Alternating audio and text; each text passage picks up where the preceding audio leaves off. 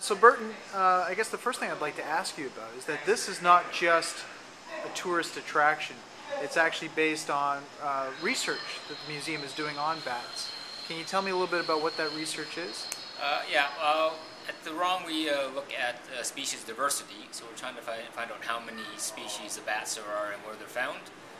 So there are some bats in the Caribbean that are only found on the islands in the Caribbean, so those are sort of interesting and special bats. So we went down to St. Clair Cave in Jamaica to find out what species are found there. So the bat cave at the ROM is based on the real St. Clair Cave in Jamaica. Gotcha. So what you're doing is recreating an experience that you had. So everybody that comes here to the bat cave is going through the exact same cave you've gone through. Yeah. The real cave, St. Clair Cave, is 3 kilometers long. So we don't have 3 kilometers of cave here. So we just have a very short part of it. But there are actual sections of the cave in Jamaica that are replicated that we've recreated at the ROM. Okay. Now, are what we're seeing in here, are they real bats? Are they rubber bats? Inside the bat cave itself, they're all modeled bats, so they're just made out of plastic. Okay. Some of them are actually wax or plasticine models. There are a few specimens, there's 20 specimens out in the introductory area that are taxidermy mounted specimens. Gotcha. But there is about 800 plastic model bats in the actual bat cave exhibit in the ROM. Wow. And not just bats. I noticed that you have a number of models of insects, other cave-dwelling creatures. So inside the cave there are a lot of invertebrate organisms, so a lot of beetles, there are spiders, there are crabs, there are crickets. So we also have those. They're in the cave, but they're harder to see because they're small. So it's sometimes it's also a bit of a treasure hunt to find out if you can find all the different organisms beside the bats in there. Okay. And the floors, I noticed, are absolutely covered in insects. Was this the experience you had in the cave? What was that like, walking through a place that had such a living floor? Yeah, so in some parts of the cave, deep inside, there's literally a carpet of primarily cockroaches. There are a lot of other insects there, but there are some sections that are just like literally a wave of moving cockroaches. So that is obviously a little bit creepy, especially when it's in the dark. But that's how they make a living. Right. And how did you deal with that? I mean, walking through the cave, were you stepping on these bugs? Is it just, I mean, did you make any effort to try to get past them without doing so, or?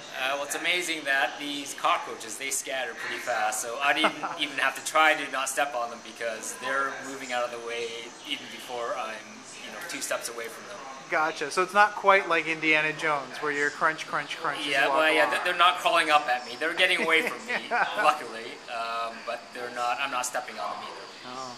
Now, I noticed that while you were down there, you got the opportunity to actually examine some of the bats. You've held bats in your hand. What is that like, to actually have to hold a bat in your hands? Well, it's pretty cool.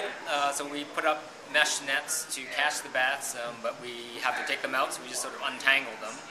And we take, standard measurements to identify them, like forearm length or size. And then we take pictures of them. Okay. But after that, we just let them go and they just fly off and do their thing, eat insects. Right.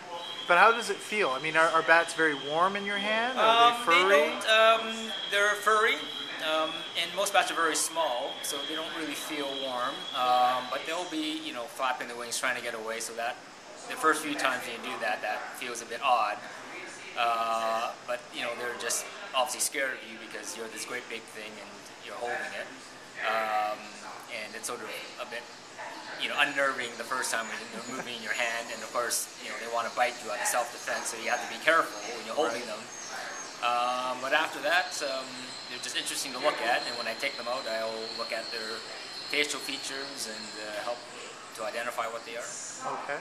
Now this is a relaunch of the Bat Cave. How long has the original Bat Cave been here? The original Bat Cave opened up in 1988, so it's been over 20 years. So it's one of the most popular exhibits at the ROM, so it got a little bit worn out by all the kids that have gone through, so it needed a little bit of upgrading, a little bit of refurbishing, but we've also added some new elements also, like this introductory wall behind me looking at the cultural references to bats over the years. And the bat cave has sort of developed a reputation over the years. Am I correct in thinking that some people just won't go through? Well, some kids are scared to go through the bat cave. I mean, it is sort of dark. There is lighting, but it is a little bit creepy because there is sort of background noise, dripping water, and flapping bats. So it can be a little bit eerie and spooky inside. Now, you were involved when the first bat cave was created. What was the response like back then? The response back then was great, and it's been great ever since. So people always ask, they'll come in and say, "Where's the bat cave?" So, word of mouth has gotten around. So it's always been very popular.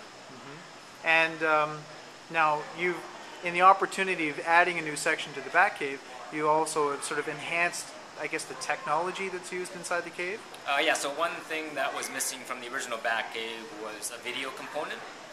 So that was one of the main objectives of our trip down to Jamaica last month, was to get video footage. And there's a video screen at the end of the bat cave that essentially is a field diary of the field trip to Jamaica. Okay. And I noticed that there's a sign that lets people know that there are cameras recording people while they're in the exhibit. Yes, so there are security cameras. So we don't want people stealing any of the plastic bats that are hanging from the cave. Okay. But also because it's dark, we also want to make sure that people are safe and nothing happens. And if something does happen, that we'll be able to see it in the security booth. Okay. And is there a particular species of bat or a feature of a bat that you like? Well, there's one species of bat that's found in St. Clair Cave that we caught. It's called the ghost face bat. Mm-hmm. So it has this face that has all this weird stuff coming out from his face. So that's what the name, because it sort of looks like it's not real, it's a ghost. So to me that was, I guess, one of the more cooler bats that I caught in St. Clair Cave.